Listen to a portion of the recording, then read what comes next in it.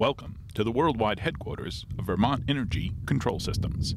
The little guys are kind of our mission. Bill Coons is an aerospace engineer.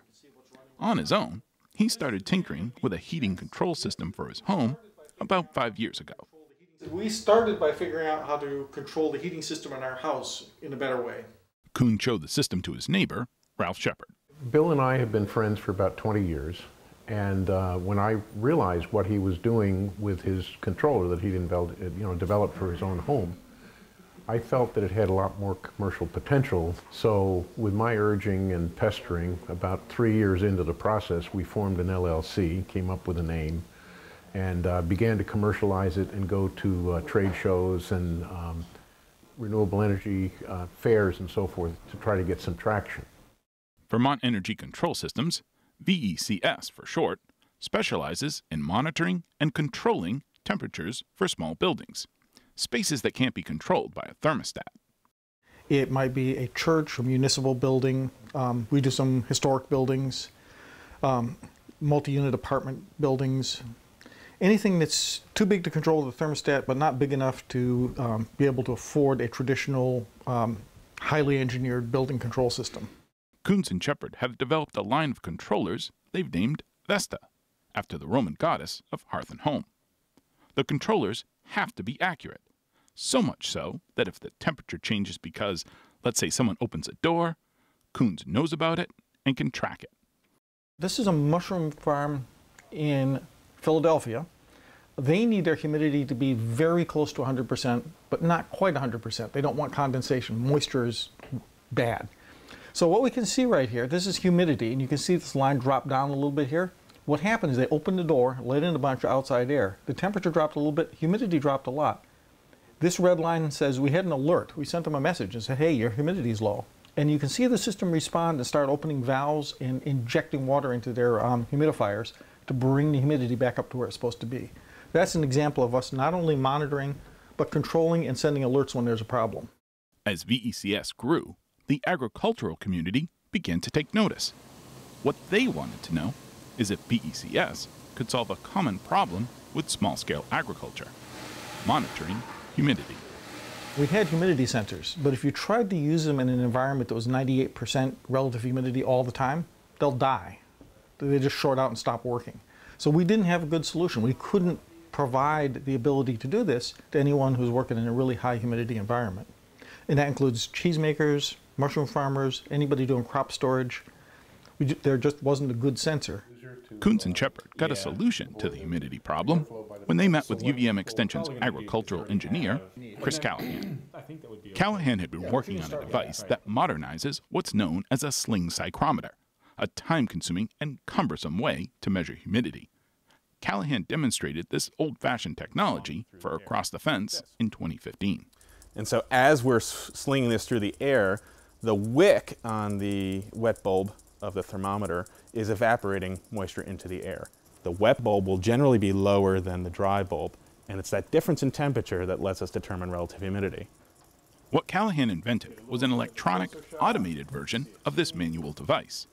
It could be installed in a storage facility and monitored using a cell phone. The best part was, Callahan's prototype worked. Even at this early stage, Pete Johnson of Pete's Greens in Craftsbury was on board. He had once lost 40,000 pounds of potatoes due to a breakdown in his monitoring system. Johnson knew Callahan's device would be a game changer for small-scale farmers. This is the kind of stuff where you go online, you check out what, big storage facilities, they have a certain kind of monitoring system, blah, blah, blah, and you contact that company, and you're just not speaking the same language. It's a very different, they're dealing with, acres of storages where people are spending maybe $250,000 to set up the proper monitoring and all this kind of stuff. And it's very different to be able to call up somebody and say, hey, I want the second smallest model of what you have because it's perfect for me. And to call up with somebody and say, hey, I need something 10 times smaller than what you have.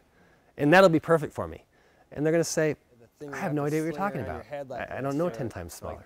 UVM Extension is super available. They speak our language. They know, you don't have to spend time trying to explain to them what you're trying to do. They get it, and then they go right to work figuring out how to make it happen. It's been indispensable, and it's helped create a new ag landscape in this state that really would have struggled to get going without having that backbone. Callahan had built the proverbial better mousetrap. So it was literally over Christmas break one year. I wired up something that I thought would be better based on a relatively tried and true approach to measuring humidity, and just modernizing it a little bit. And so that really helped us get to a much better measurement of humidity.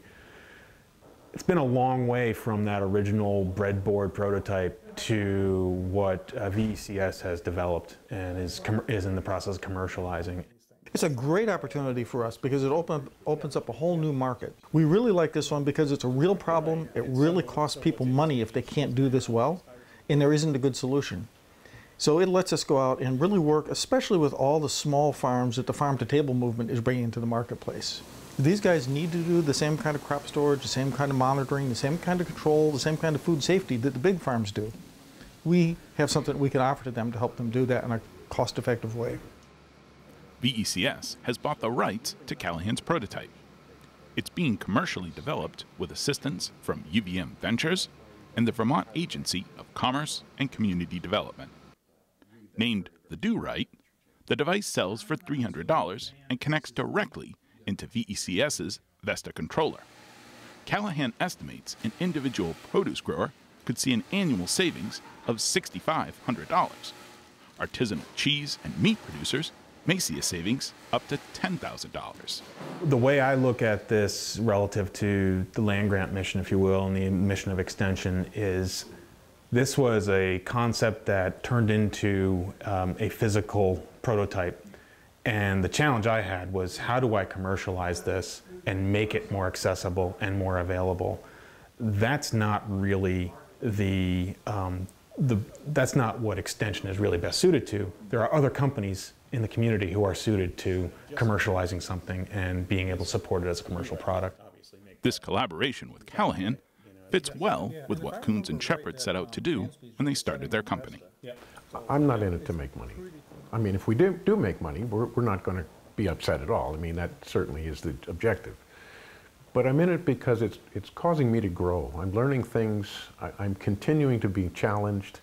When I retired, the thing I missed the most when I first retired was being confronted with unanticipated challenges that caused me to move outside my comfort zone and learn and grow.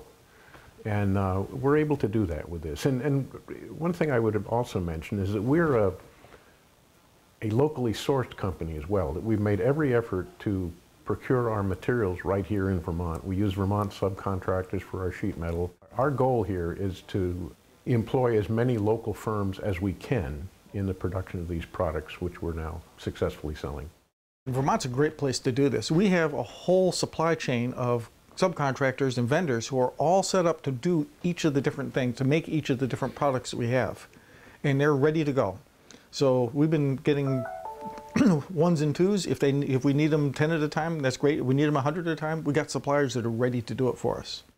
A humidity sensor invented by a UVM professor, made by a Vermont company that helps small farms in Vermont and elsewhere save money. That's what you call a DewRight. In Moncton, I'm Keith Silva with Across the Fence.